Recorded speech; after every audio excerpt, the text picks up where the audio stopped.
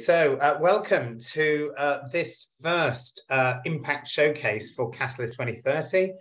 My name is Matt Patton. I see many familiar faces joining us today, and really great to have you with us. I work for the Catalyst 2030 Secretariat in the Donor Relations team, and I'm delighted to be joined today by a wonderful lineup of guests who are here to talk a little bit about their part in this, their movement for Catalyst 2030.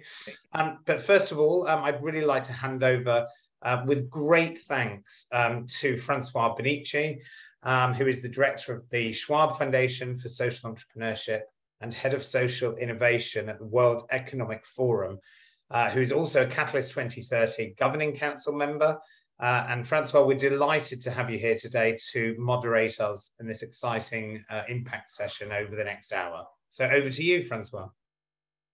Thank you so much, Matt, and welcome everyone to an exciting opportunity to bring a broader community of people who are dedicated and work in the space of social change together to bring us together for Catalyst's first Impact Showcase. So Matt, thank you to you and the Catalyst Secretariat and all the Catalyst members that really drive its strategy and its initiative to create this space for us today, bringing together so many new faces as well as some old friends.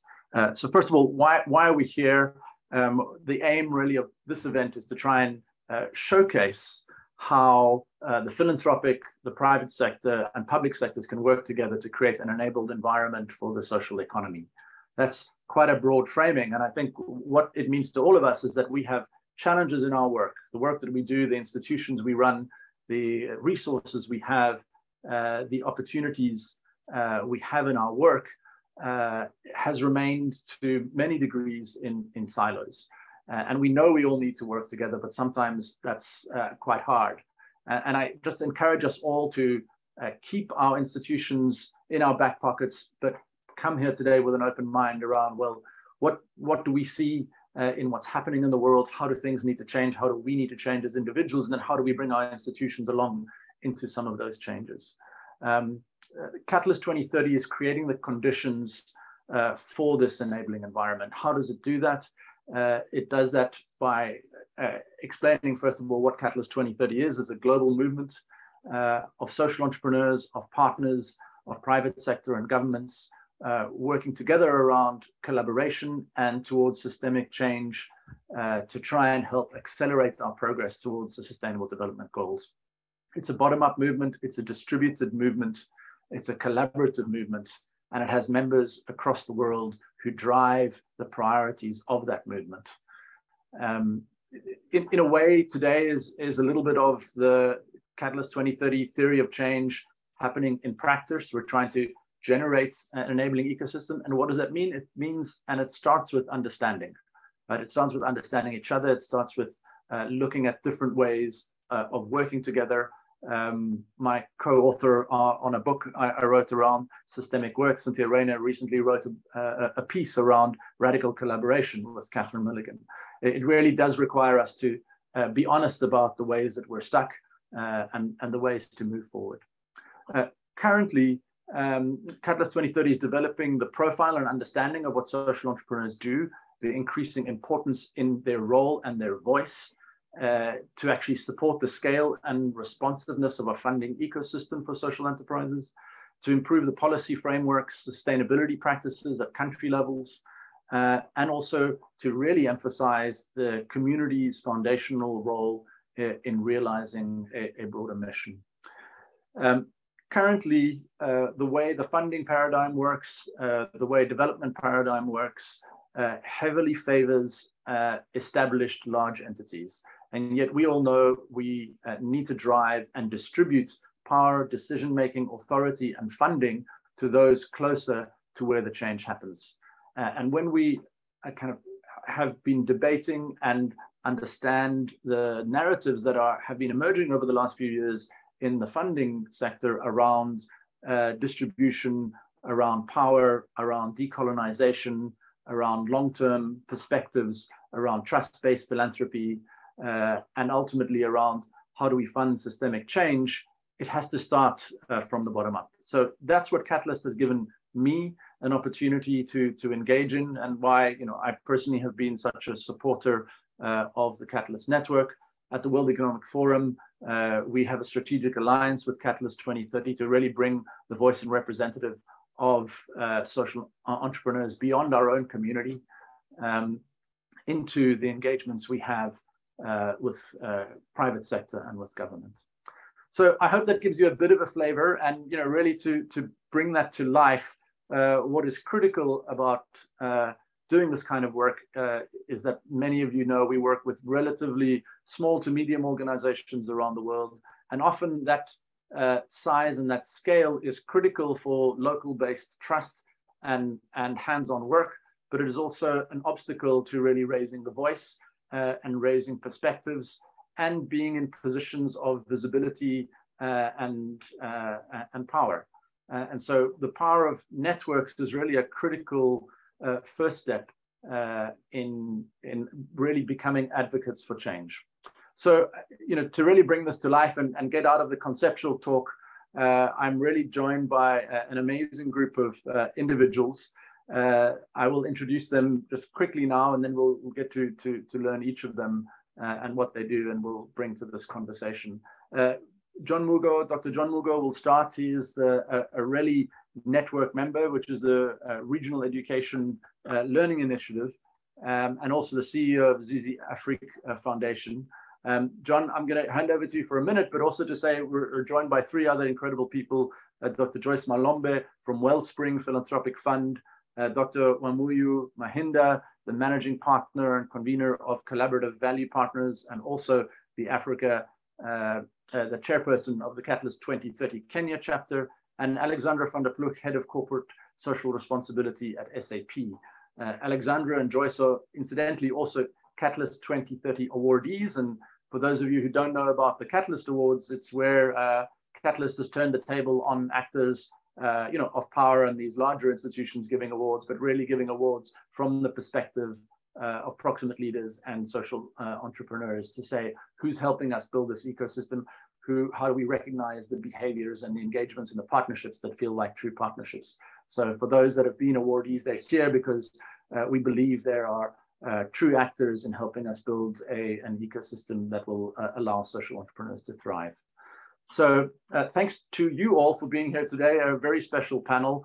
And I'm going to really start at the beginning. And John, I'm going to hand over to you for a presentation and a case study of RELI and the work that you've all been doing to build this network of organizations to ensure inclusive learning for all children in East Africa.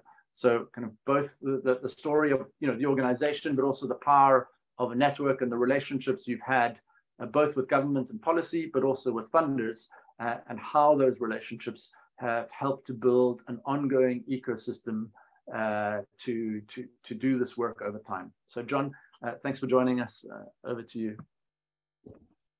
Thank you so much, Francois, and good evening, everyone. Thank you for such a powerful introduction, Francois. I've picked two things. One around the radical collaboration, and which in this case of RELI is fueled by trust-based philanthropy. Thank Wellspring Philanthropic Fund. I'm here talking to you from Nairobi, but joined by a couple of RELI members from across Kenya, Tanzania, and Uganda. And I thank them for bringing me and braving this evening here in East Africa. We are truly thankful because this year, I think, has been a great one. First, celebrating 5 years of RELI. And when we were just about to do so, then the Catalyst 2030 award came, and Joyce was there on our behalf receiving that award. We celebrated here as though it was Wellspring. We were indeed from Wellspring. What I'm going to speak to is our story of this Regional Education Learning Initiative, a collaborative of more than 80 civil society organizations spread across Kenya, Uganda, and Tanzania. And you will forgive me if I speak some of these things sounding from the heart, but it's because our journey really has been one story that we wish to tell. And being here today, I think, is a highlight moment. The privilege of addressing such an esteemed audience.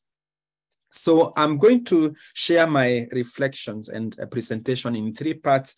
First is the journey of RELI and where we are coming from. Then second will be around RELI's impact. And then I'll end with 5 reflections based on what we have seen is possible and what we believe is possible. The next slide. So when we began in 2017, the context was that we were many organizations supported by various funders. And one funder, Wellspring, thought that we were really islands of excellence that had no connection. So before then, we were disconnected, doing similar work around improving learning outcomes, addressing indeed such a complex challenge in our context here in East Africa and across sub-Saharan Africa, but hardly having any unified voice, hardly knowing each other or talking to each other. And that journey really, I think, was really to be a hard one in that kind of disconnection.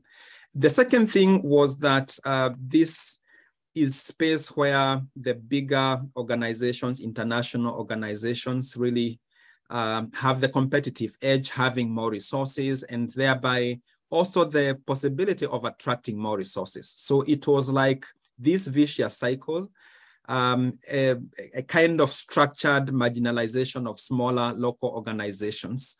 And we really didn't have agency. If I were to reflect on my own case as John, but also Zizi Afrique then, we were not able to attract any big funding because you look at our history, you look at what we have been able to manage. And of course, the international organizations, powerful as they were, would come, get the funding, get the connection to government. And then the next thing would be to poach John Mugo from Zizi Afrique to work for the larger organizations and thereby weakening local agency. And the third was that we realized each of us would go to government at their own time. When I'm stepping in to share my evidence, someone else, Moses from APHRC or John Kalage from Haki Elimu or Goretti from Uwezo, Uganda would be walking out, and we thought that with that kind of disconnected voice, it was not possible to engage government and getting government to listen. So that also applied to evidence in that our scale was largely small. And thereby then would not have that size of evidence needed to get government to listen. Next slide, please. So the journey of RELI began in 2017. We came together, thank Wellspring, brought us into one room and told us, guys, the door is locked. You figure out how working together looks like, because the journey is long. The issue we are addressing is complex. Learning has to be the fuel, that palm oil with which we have to eat the impact that is needed. And at first, personally, I didn't understand what Joyce was talking about. And in 2018, we were able to, after many meetings, define our values that included trust, learning, respect, collaboration, and empowerment. They may sound just like simple values, simple words, but it was a long journey getting there. And in 2019 was when now we could start feeling the vision of RELI that is based on 3 pillars, a knowledge hub, policy influencing, and member transformation. And it was now becoming real. For many of us, it was practical. And 2020, of course, COVID comes. We were able now to hold hands together and strengthen each other's resilience through the COVID pandemic and the lockdowns. And we were in many virtual meetings together. So that journey through COVID that would have been very lonesome was really now already weathered by a network where we were able to strengthen each other. And to a big also, amazement, we were able to establish the first program that is funded for RELI, the assessment of life skills and values in East Africa through COVID, that is now celebrating 2 years into it. In 2021, we realized that getting to enhance the leadership capacity, aspects of fundraising, learning together on how to do these complex things. That journey we have walked together, and really we see now an emergent leadership that we can call now the RELI leadership. And happy here to report that just recently, RELI got registered as an Africa-wide network, RELI Africa. Next slide. So our impact really is big. You see there, as a network, we celebrate that we are influencing in 26,000 schools, reaching over 3 million students, and a network of close to 98,000 teachers. So as 80 member organizations, what we celebrate most is learning and growing together. That really now has emerged as the strongest education network in the region after only 5 years. The agency and voice of local organizations, now Zizi, Afrique, and other members here would bear witness that while we feared at the beginning that we may lose visibility, actually it's the reverse, that because of being together, we now can be listened to and we are more visible. If you imagine one dot that is only on its own on the wall and adding 100 others, then the visibility becomes greater, even to the member organizations. The transformational growth of smaller organizations like where I come from and others, making really visible and making everyone visible, but also growing capacities like the monitoring and evaluation capacities, the capacities to deal with evidence, the capacities to tell our story, but also to attract resources because we are more and bigger.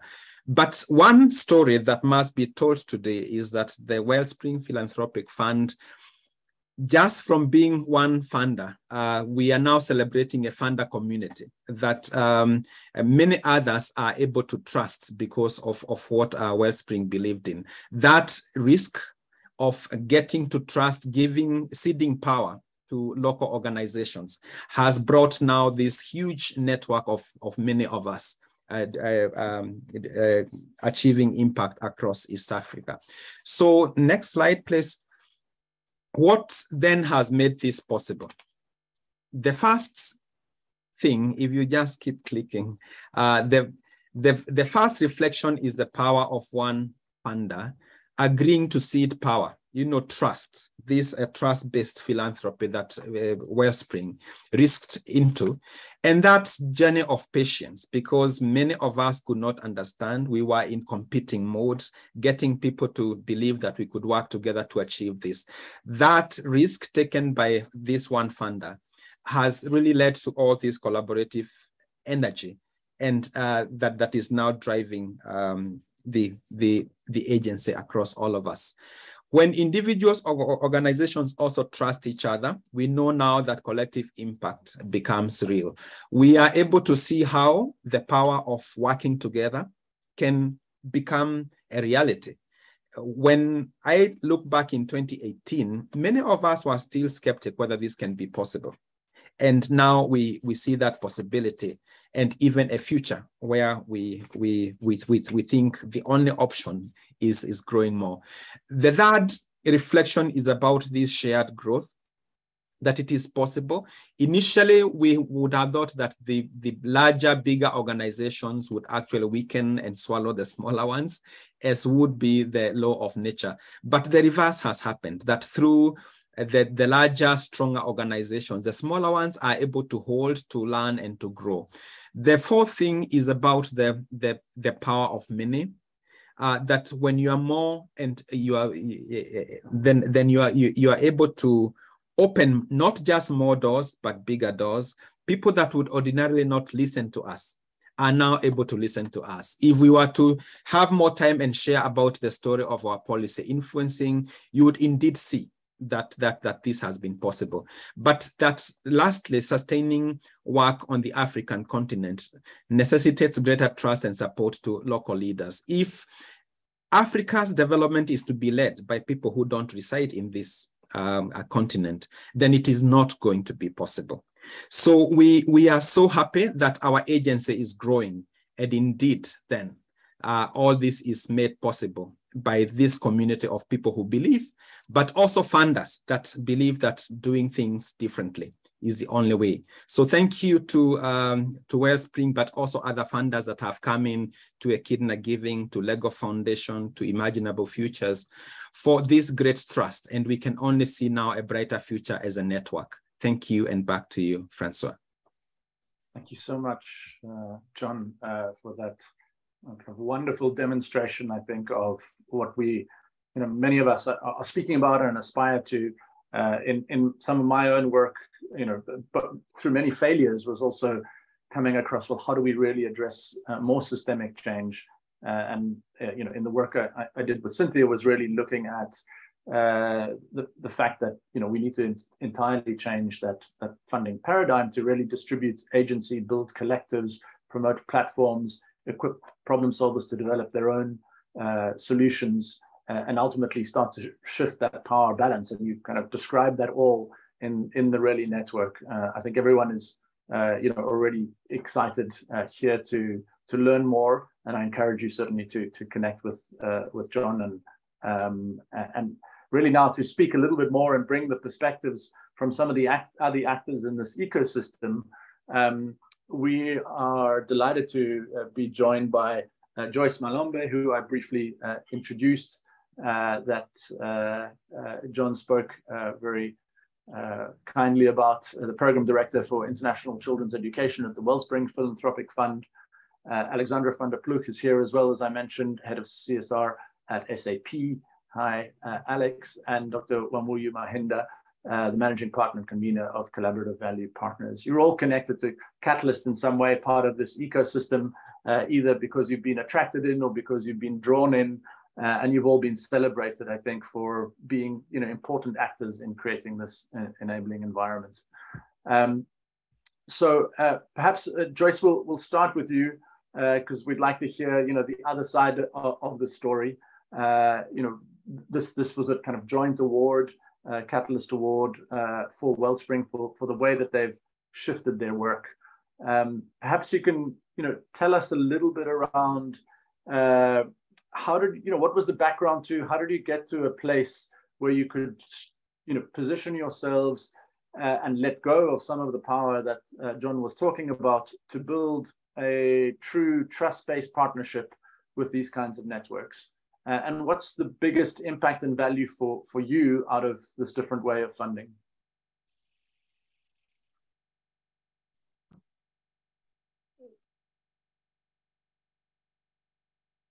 Thank you. Thank you. It's a great pleasure to be here talking to you about a story that has actually been articulated better than I could ever articulate it. But I just wanted to share where we are coming from.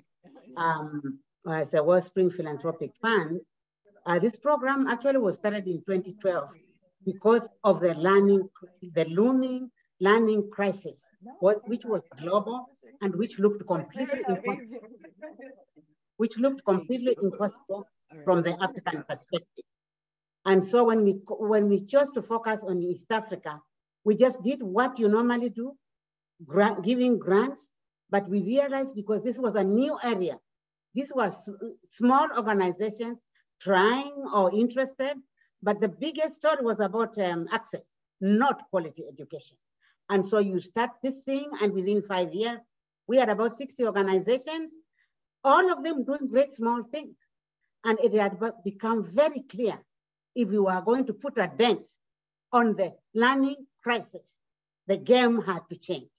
And this is where we also realized for sure that we really, we could continue business as usual and continue funding organizations and just say we are doing work, or we had to find a new way. And that is when we went back to East Africa to ask we call them implementing partners. They are not our grantees. We provide a piece of the solution, but they are the solution that we need. So we went back there to ask them, and they said we need space to create evidence Remember, they were small organizations. 2, we need a space to collaborate and learn from each other, because this was a new thing, a new area in terms of what works and what doesn't work. And then we need communication support to be able to package our already successful programs and present them to government. Government was a partner right from the beginning. We wouldn't fund a program that wasn't really linking with the government. It is their children, and they are the ones, we as a donor realize we can't be the ones solving the problem. We can catalyze the solutions, but we are not the solutions. And that is where the journey began. And I must say here that what it ended up turning out wasn't what we expected. Somehow we didn't think the competition among organizations would be an issue and other things that came up. But the vision was clear. Not scaling organizations, but scaling impact for a sustainable methodology of meeting a very critical need of education, because education is the key to everything. And so I think we have worked together. It has been difficult at times, but the difficult wasn't trusting, but how do you build a community that has never, we met together for the first time as in 2017. And so, so it has been a journey, but worth it. And then letting people, I mean, as donors, we think we are solving the problem with money, but we are part of the solution. And that is how we have been willing to walk in uncharted territory and give up that power to the people, this is their network, not ours. Our name, you can see, is not even on it.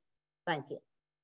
Tell us, Joyce, quickly a bit about the tension between, previously supporting maybe 1 or 5 organizations and, getting education outcomes at the end of each year versus, a much longer term project about building capacity and a big network. How comfortable are you with not being able to see, immediate results at the end of the year? I just want to clarify that we have continued to fund because it is evidence-based practice and policy engagement. We have continued to fund their programming as they really work for children. So without evidence, you don't get the governments involved.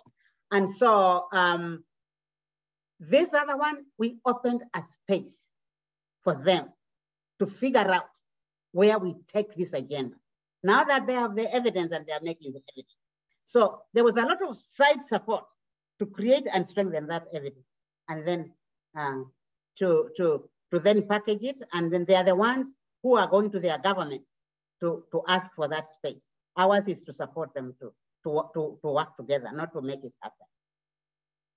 And my last question to you, Joyce, is how has this influenced you? How has it changed the way Wellspring thinks about funding, and kind of what value has it created for you as a funder?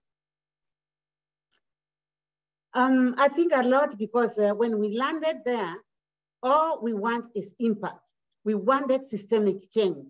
We wanted to transform education. We had a very narrow, mandate from Wellspring of really making sure that children go to school, they stay there, they learn, and they thrive. And so this thing has opened an opportunity that was totally unimaginable. Within months, you could see people getting all of a sudden excited that the governments have been the best example of how this has been embraced. So I think for us, it is enabling us to accomplish the very things we wanted to accomplish, but not us, letting those people who are the main players, who are the main beneficiaries, stand on the table and do their thing with our systems. So you can see a bit of reversing this way of thinking. And so children are going to school and they are learning, and the people that were supporting them are continuing to support. We can only be a catalyst, a support to the system, and we are privileged to be able to be part of solving the solution, not the ones who are solving the solution. The thing belongs to us East Africans, and they can choose what they want to do with their children in the long term. We are just privileged to be part of supporting them to do that. Thank you, Joyce, for those really important words. I could listen to you for a lot longer, but I want to take some of the key elements out of what Joyce was talking about, which was this element of partnership, this element which you didn't openly speak about, but there's an element of listening, right? There's an element of understanding, the position you have, the power you have, but then not necessarily using that in ways for your own agenda, and really understanding that it does require these actors to determine their own future, but giving them the support over the long term to do that. I want to turn to Alex now, because there's some elements of the way that Joyce's work that I see in your work, and of course, you've been driving SAP to be a visible leader in the private sector and how it engages with social entrepreneurs and how it's helping to build the social economy.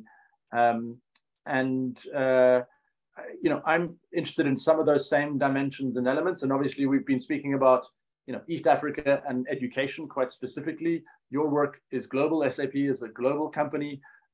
You work with many actors at different levels. So tell us a little bit around kind of why your approach at SAP, and congratulations on your Catalyst Award for this way of working. Tell us how your engagement with social enterprises is critical, and how you help to try and encourage collaboration rather than competition in the sector. Yeah, thank you, Francois. It's been so interesting listening to John and Joyce, and I feel that I'm the rookie in the room. I have so much to learn from all of you here, and how you've been approaching the topic of partnership and collaboration. And I would love to follow up with you on that at a later point. But I think probably as it is with so many of these things, you start typically engaging in a singular approach, in a single way, with a particular topic or with an organization. And that was it for us in terms of working with the social enterprise sector. In the beginning, 12 years ago, we were just working with one incubator in Haiti that was trying to set up a social business incubator after the earthquake. And that was our starting point. And frankly, we knew nothing about social entrepreneurship. We knew nothing about the value that the private sector could provide to the social enterprise sector. And we knew nothing about the value that would be created by us or to us by working with the social enterprise sector. Fast forward 12 years later, we have such a web and network of partners on a local, regional, and global level around different topics in social entrepreneurship that it's sometimes hard to even grasp everything that it encompasses. I think that the reason why that happened, though, over this 12-year period of time is one, we really started to see the value that social enterprises could provide to SAP as a business, and not from a CSR perspective. And I'm sitting here as the head of corporate social responsibility, but I think the true value that the partnership between the private sector and social enterprise sector brings is not around CSR specifically. Of course, there's some elements to it, but it's around the business value that's being created. And that operates on different levels. I'm not going to go deeply into that because it gets way too complex, and I could talk then for ages. But two things I want to highlight is we've been building significant pro bono consulting programs to support social enterprises across the world. And what we have seen is that not just does that provide value to the social enterprises that we work with in terms of helping them accelerate their business processes and make them run better, but even more so, it's provided a very unique experiential learning experience for our employees that is unbeatable. And I claim today, and I have the proof point for it, that a pro bono consulting project with a social enterprise is probably the highest value you get from a leadership development program. It's a higher value than if you attended Fontainebleau or IMD or any of these other wonderful institutions. I hope none of them are here to listen to me say that. So that's one. And then, of course, for us as well, the whole topic of social procurement by social has become a really, really big point. But I won't talk too much about that. But what the topic of social procurement has done for us in the last 2 years is that we realized that we had to move out of this bilateral partnership mode that we were on, where we were building all these wonderful partnerships, and we had to start connecting the dots between the partners thematically. We've done it primarily on the whole topic of social procurement and biosocial. And what we're seeing there is that, you know, if you bring the different players to the table, you're able to develop a joint vision, shared goals, and a common action plan. And you're sort of making sure that everybody understands what their place is in it, and you provide value to all of them, and they provide value to this collective. You can go much further than if you did all of these bilateral partnerships. But it is super hard work, I have to admit. And I don't think it's always, I don't think that we should paint a rosy picture in terms of how that works, right? Because I think if you're not willing to address conflict of interest, if you're not willing to see and understand that there might be fears and that there might be real barriers for organizations to truly collaborate and not just say it, but really collaborate and bring the best that they are to the table. If you're not willing to do that, you can talk for a while with each other and you can maybe achieve a few things here and there, but ultimately that collective impact that you're striving for as a consortium, as an alliance, is not going to happen. And one of the key things that I had to learn in this whole process is to not be afraid to pinpoint to the uncomfortable questions and issues that might arise within an alliance, within a network.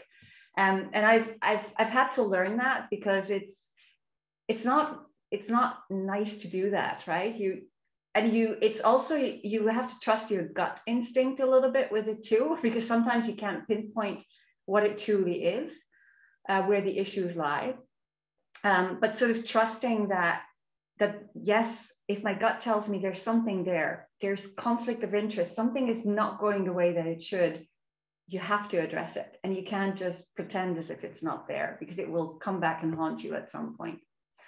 Anyway, this is just some high level thoughts on my end, but truly for us, what has been the most value add and the most inspiration is, you know, putting that work in, putting the funding on the table as well, to invest in organizations that are building ecosystems, and not just individual organizations that have a very clear mission. So working with Catalyst 2030, working with the Global Alliance, and giving that whole development time and space, because building ecosystems and networks doesn't happen overnight. Thanks for that, and thanks for also the kind of honesty about, you know, the challenges and the conflicts of interest. And I think, you know, when we work with private sector, perhaps we're a little bit more sensitive to that. But there are conflicts of interest everywhere, and I think it's important to kind of demonstrate that, and I think come into that with an open perspective, as you have done, and also a listening mindset and attitude that you brought to the space. But I think it's also important to demonstrate, you know, social procurement has also been useful to demonstrate, you know, the potential power that private sector can bring that's different from philanthropy, but a potentially very important tool and lever to really build the ecosystem and, you know, deliver real capital and opportunity for growing some of these initiatives and creating livelihoods and opportunities in more inclusive ways. But at the same time, many people here on the call, including you, me, and many others, also recognize, you know, the challenge of capitalism that has led to some of these changes, and there is this bilateral effect, mutual effect happening that you're speaking about, you know, the influence on leadership, and how, you know, there is a you know, a larger influence than just the support to social enterprises themselves that I think, you know, we're cracking the door open to see. So thank you, Alex, for all your work. I'm going to turn to Wamuyu now, and I'm also just going to encourage the audience, if you have questions, to start putting them in the chat. Some of them will be sent through to me, and after Wamuyu, we'll open up for that. Wamuyu, for many of us, the intersection between government and social entrepreneurs is not always obvious. And I think the very real aspects of saving resources and reaching kind of even deeper than either side could do, similar to the private sector relationships, is not always easy to put together. You have managed to partner with the public sector, which I certainly in my position I often hear is the big obstacle to really thinking about scale or deepening impact or creating systemic change or lasting change. We all know that can be the case, but it's also very difficult to do.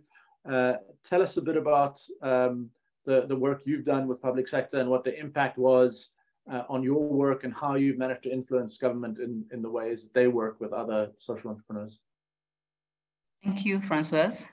Can I have my slide up? We have done quite a bit of work as a Kenya Catalyst chapter.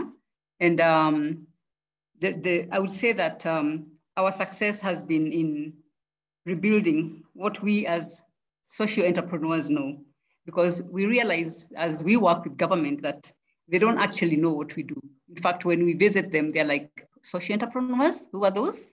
What do you do? I mean, it's really, so we start by like spending a lot of time just explaining that. And then we build some kind of a buy-in from government, because at the end of the day, it's clear that what we have is what they need. But we need to get to a point where we are talking the same language. And it's up to us to, should I say, simplify the way we communicate so that it's clear that we have a similar vision. Because even going by the two examples that I have there, we have the vision of Catalyst 2030. We are building, we are looking at how we can achieve SDGs. And one of them, for example, is youth employment or youth empowerment. All government offices, whether at county or national level, are all thinking about jobs for youth. But they call them jobs for youth. We call them meeting SDG. Organizations, some of the organizations we work with are looking at solutions for complex social problems. I mean, the language is different, but we are saying exactly the same thing. So just to start with the national level collaboration that we had, we wanted to meet the minister and the Ministry of State Department for Housing and Urban Development. And that is because we knew that they need 10,000 youth to support the program, the one of the programs that is building houses in the informal settlement. And we also knew that they were unhappy with the youth that they were getting from the technical institutions because some of the skills that they needed were not in place. Yet one of the Catalyst members, Toolkit iSkills Limited, that is what they do. They upskill and they upskill with housing as their focus. So we tried to make that appointment directly. Then we realized, no, that's not the way to do it. Let's go to the SME advisory unit, because that's the unit that knows about SMEs, and we are SMEs. And when we explained who we are, what we do, our focus, they're like, oh, guys, we've been looking for you. Where have you been, And they quickly made an appointment for us to meet the State Department of Housing and Urban Development. And as we speak, our members are engaged in this ministry. And in fact, in future, they say that if they need any skills, they'll start with the social entrepreneurs before they go to consultants. Not to mention that some consultants are social entrepreneurs. But anyway, but you can see that, the language bit. Now, coming to county level, we realized that we are very many social entrepreneurs in Kenya. In fact, the membership has 51, but we are many more that are yet to become members. And in some of the counties, we have social entrepreneurs that are making great impact, but they're working in silos, of course. So in this particular program that is focusing again on youth jobs, we realized that we needed to bring everybody together in a space, in one space. So we invited the county government and the governor herself. We brought in our donor partner, who is the Dutch Ministry of Foreign Affairs, the Kingdom of the Netherlands, as well as all the business organizations, that's Chamber of Commerce, Nakuru Business Association, Kenya Association of Members, and they came with their members. And when the discussion was clear that we are actually saying the same thing, the next thing was, how do we do this? And I want to say that what made all this possible is having a field catalyst, somebody who understands how to put this together. And that's what members of Catalyst 2030 are doing, because we understand collaboration better than so many other people. We are there for those people who are bringing others together. We are those people who are ensuring that the community, the people around us are coming together, even with the difficulties that Alexandra mentioned of conflict. They're there, conflict is there. We have different visions. We are trying to marry our visions because they're not exactly the same. But it is possible when you want to do it, because then you go out of your way to put away your personal interest and look at this big picture that you want to address. We all want our youth employed. So what is my vision, and why should it be a problem to this discussion? So then at that point, we come together and we bring our other partners and we're able to do this together. In Nakuru, the social entrepreneurs, especially the ones in business, have said, we are, one of the field catalysts is got a mechanism that is going to turn youth into retailers. So the manufacturers all signed up and said, we are going to form the basket that the retailers will be the stock for their little shops where they are retailers. And that will employ over 10,000 youth. I mean, it's the collaboration makes it not easy, but possible to get very many young people employed. Thanks. Thanks, Malombe. This really important role of the platform you're building, right, to bring voice to many smaller organizations, I think is critical. And also, and doing the trust building, relationship building, network building is critical to then actually get the real perspectives, to overcome some of these barriers, if there is a supporter or funder or donor wanting to work on a particular issue, just to go to the large organization that's already doing this. What you're doing is creating the platform for that engagement, or whether it's engagement with government. I think it's a critical, important role. And as we know, quite difficult to articulate to people, to tell people why it's important, and even to fund. So I want to go now, and we'll get some questions to this panel, but I've got one that's been submitted to me, and maybe we can also bring John in if he's still there into this discussion. Welcome back, John. The question we have, which is actually really important, we've seen a huge sophistication of measurement tools and impact, and the request for kind of measuring impact, which I think has been really important over the last couple of decades, so that we know and we're accountable for the work that we all do. But how is measurement becoming a practical barrier to collaboration? And are there any bright spots in the ways in which measurement and learning is being used actually to help fuel collaboration? Do any of you want to try and tackle that?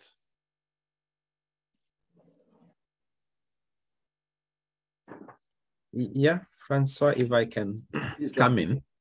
Yeah, as RELI, we have, this is one of the questions that we have tried to tackle, measurement. And when we started, a lot of framing on foundational learning was actually literacy and numeracy. And we knew that our children in Africa needed more, than just being able to read and count. So we knew there was a bigger problem of measurement, a bigger challenge that we had to face as Africans. And this was a measurement of these complex competencies like problem solving or collaboration.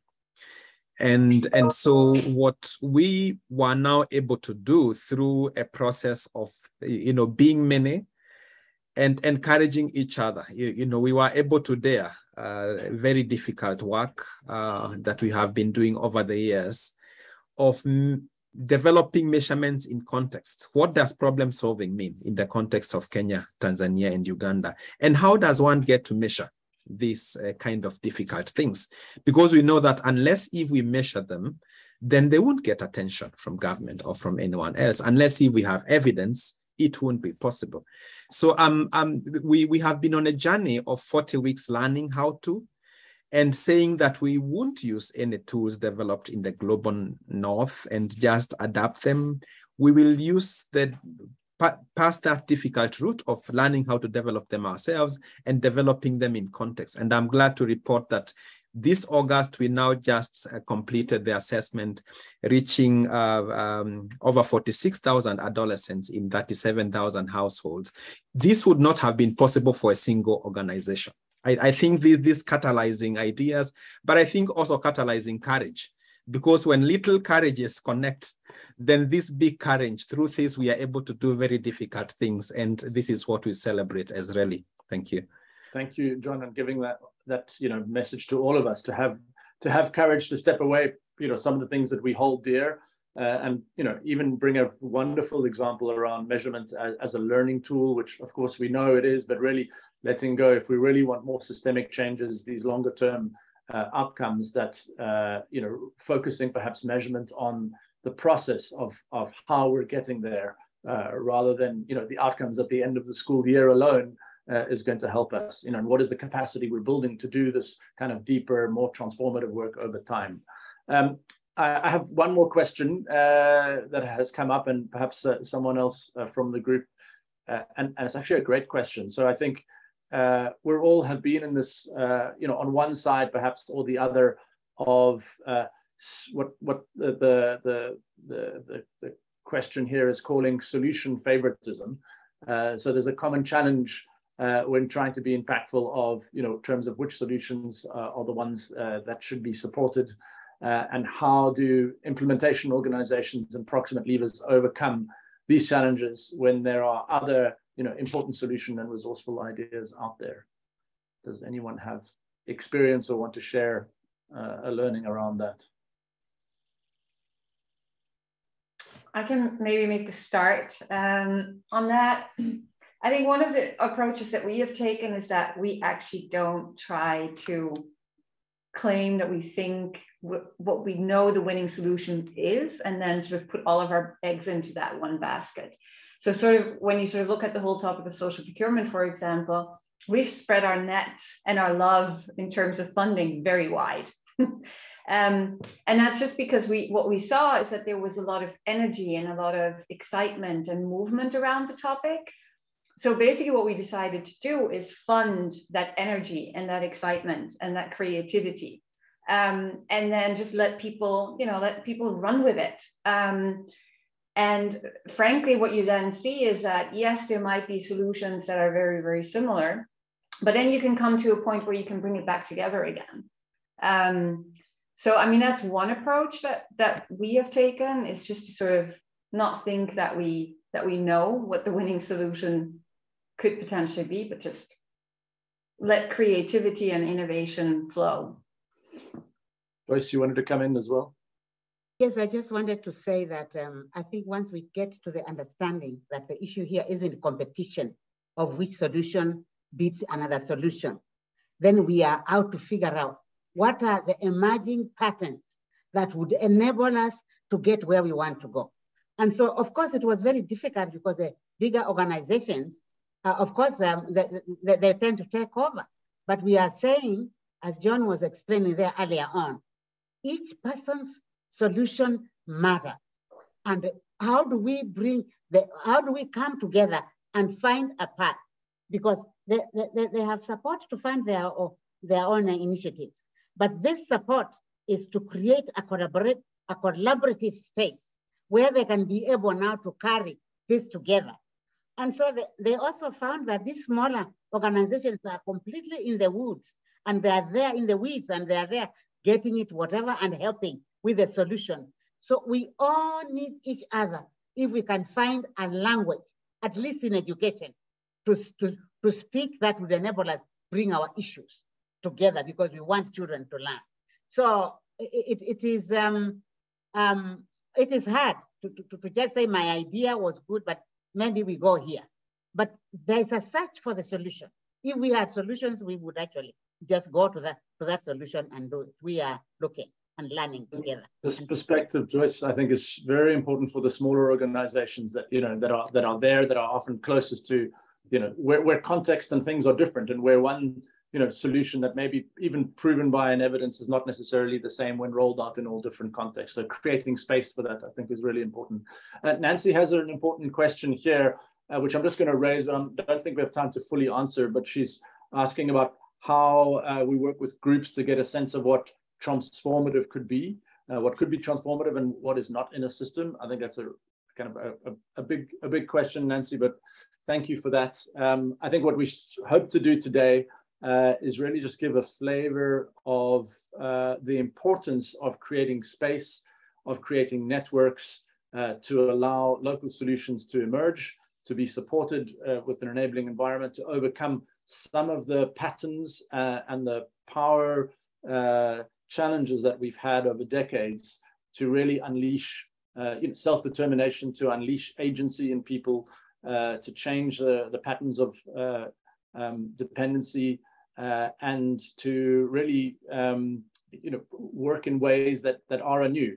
And it's happening all around us. I'm sure many of you on this call as well are looking for ways to work differently. So just to sum up briefly,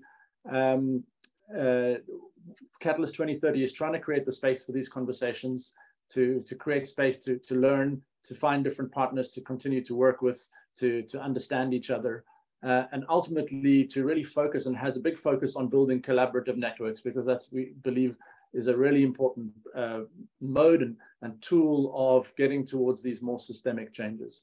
And starting to shift that paradigm from funding just the symptoms of these failing systems to rather building capacity for resilience and self-determination.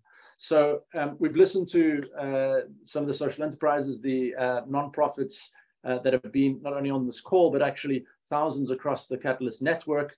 They've come together and signed a letter, which I think the team are going to post here, which is the call to action letter around shifting funding practices. It's really a perspective from partners on the ground who are wanting to work with funders in different ways and giving the ways in which they think is going to enable them to do their work better. So do look at that, become a partner of Catalyst 2030 if you want to kind of engage in some of these conversations. There is also what might be useful for many of you who are donors on the call. There is a donor learning group, which is a safe space for donors. There are different speakers that are brought in and different discussions held around how to fund more systemically, to share some of the different practices, challenges, internal barriers to doing that kind of work. I mentioned the letter. There will also be a funder pledge that actually comes out of that letter, and the team here will follow up on that. If you think you're wanting to start working these ways, you're already working in these ways, and you want to learn more about that, the team will send this. And ultimately, do join the Catalyst membership to start to connect and collaborate with other funders, but also other networks, partners, and social entrepreneurs in this community. We've just put up a session poll, so if you'd like to give us a little feedback on that, please do. And as we're on time, I'm going to try and end us and letting you know who to contact here at the Secretariat. Matthew Patton, who just opened up the call at the beginning, the Donor Relations Facilitator, and Lindsay Ritchie, who works with him, the Donor Relations Lead. So join the movement, figure out ways in collaborating with some of the people in this incredible network, and actually start to bring your ideas and perspectives into how we shift the paradigms that we often find ourselves stuck in. But we see, those of us in this community, some really important flowering moments and opportunities to work together to change it. Let's keep both the skepticism that Alexandra brought with us, which is healthy to be kind of self-critical around the work we do, but also the amazing hope and opportunity that we also heard from all of our panelists. So a big thanks to Joyce, to John, to Wamuyu, to Alex for joining today and being part of this first Impact Showcase. Thanks to you all for joining us today, and we look forward to following up with all of you.